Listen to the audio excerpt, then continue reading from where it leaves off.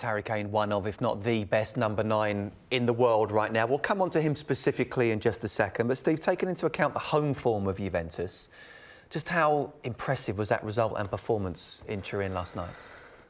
A lot of people would expect them to crumble, wouldn't they? I mean, they got off to the worst possible start, going 2 down in 8-9 minutes. And considering the experience that was in that Tottenham team on the European stage, it would have been very easy for them to have just folded and capitulated. But they dug deep, and they was well worthy of the draw, and very unlucky not to get the win. I mean, they showed maturity beyond their years. They showed skill, they showed grit, and they dominated the game in the end. And to go to Juventus to do that and really have them on the ropes, for me, was probably one of the, if not the best result of the previous tonight and last night. Really, that being better than even Liverpool tonight because of where they were? Yeah, I think so. I think, you know, you're expecting Liverpool to go out and score the goals, aren't you? You know, but with Spurs, as I said, on that stage, and you know, they have beaten opposition before in Dortmund and Madrid's, but to go to Juve and to come back from that deficit was fantastic. And where does it rate, Dennis, in terms of their performances this season? I'm thinking of both Real Madrid home and away as well. Is that right up there, if not better, considering where they were after 7 or 8 minutes? I think when you look at the game, and as Steve touched on, they could have just folded. And I think it was that man that got them back into the game, Harry Kane. But Higuain missed the penalty as well. That was an important factor of the game as well, you know. And so there was opportunities, and I think what they'd done was very impressive. Coming back into the game, especially the fact that I think Juventus, before that game last night, kept 15 clean sheets out of 16, which is impressive as well. So to go there and to score 2 away goals and put them in a position that they're in. Do you feel they're favourites now? Oh yes, for sure. And how much will that performance, as much of the result, have given them the belief and confidence that perhaps they can not just get past Juventus, but maybe even go even further? Yes, there's a possibility. You know, I think they're capable of playing against anyone on their night and having a real go and getting a result, but also capable of not getting a result. So, and that shows actually in the way they are in the Premier League as well. You know, in the position that they're in. Okay, they're sitting 5th. Are they not going to get in the Champions League next year? Who knows? And I think that's always been the thing with Tottenham for me, is they're the nearly people. It's been 10 years since they've actually won a trophy. And, you know, they're so close all the time. I think when they finished 2nd in the league and they maybe had the greatest chance to go on and win it, you know, they've nearly done it. And they get to stages where they're really impressive, and you look at them, you think, what a wonderful result last night. And will they carry it on? And, you know, you think, I'm not sure. And that's the way I am about Spurs, you know, unfortunately, you know. But the performances... Because of past history, or because of what you see right now? Because of past history, and because the way that they sometimes just... They fold a little bit, you know, at the time when you think, go on.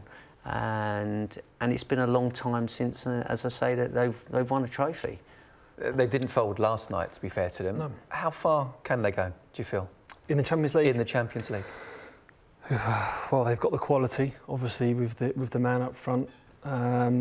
But in saying that, you've got the likes of Eriksen, who's performing out of his skin at the moment. Moussa Dembele, frightening. I mean, his performance last night, he got the game by the scruff of the neck and just said, come here, you know, I'm going to just control this. And when you've got the complete number 9, for me, in the world at the moment, leading that line, that will put the frighteners into any team. And any team that comes up against them, I think they'll know if they try and keep Kane quiet, then there's Son, Eriksen, Dele Alli.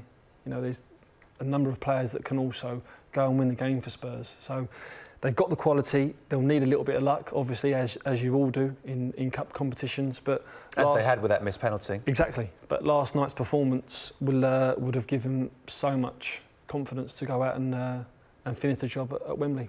Does Mauricio Pochettino need to prioritise? Do they need to win a trophy, or do they need to get into the top 4? They're very close, of course. That fight for 2nd, let alone the top 4, is a real close one, isn't it? Yeah, top 4's a must, I think. You know, the power shift has moved, hasn't it, now, from North London to Arsenal to Spurs, and Do you think they'd take a trophy and finish outside the top 4? Because everyone's aiming. I mean, Dennis just mentioned as well about the fact that they're not winning trophies. Take the Champions League. Take the Champions League. No, it'd be a top 4. I mean, financially now, with football, it'll be the top 4. I think they'd have to be very, very careful, because I think getting into the Champions League is a must, I think, for certain situations at Spurs. You know, I think... It's a must for 6 clubs. The top 6 is a must for all them. Yeah. They've all got to be in the top 4. Only 4 can be in there, but 6 are going for it. Yeah. And they all need to be in it. You think about the money now, the wages that they're paying. You kind of look at as personnel in the teams. You know, you look at the personnel and you look at the individuals that you think are top players, and you think they want to play in the Champions League. They want to play at the highest level, right? There's certain individuals. And that's why it's so important for certain teams to get into the Champions League. And it's important for Spurs because why? Because of Harry Kane. He wants to play and progress and progress. Does he want to play not in the Champions League next year? I don't think he'd want to do that. I really don't. I think he'll want to play in the Champions League, and I think it's important that they try to get themselves in the Champions League spot. And I would, you know, it would be very interesting to see at the end of the season if that doesn't happen. I think we all care, we can say that about Chelsea. But in terms of better position, playing devil's advocate here, Chelsea or Spurs? With the new stadium of Spurs, they seem to have a very young team. They've got a manager who has the potential to be at Spurs for a very long time, and perhaps even do an Arsene Wenger. That's probably down to him more than anyone else.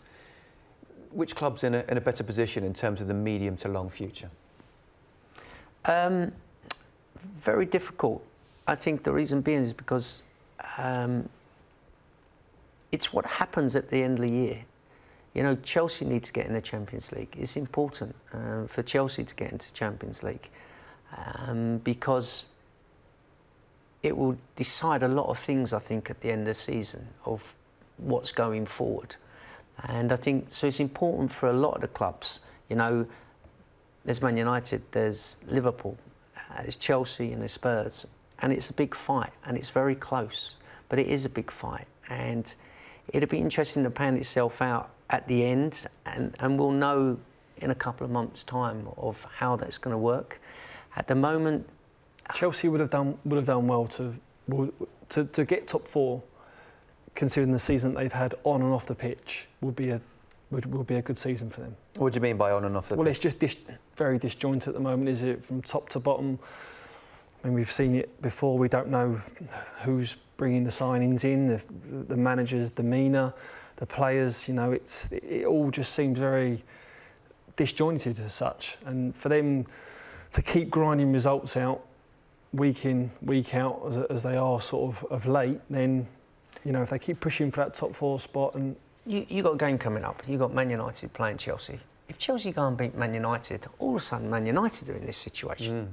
So it's going to change very quickly over the next 2 or 3 weeks on what's going to happen. And it's really intriguing to find out what's going to happen, because I think it will be so important on certain clubs and certain individuals on what's going to happen, I think, at the end of the season.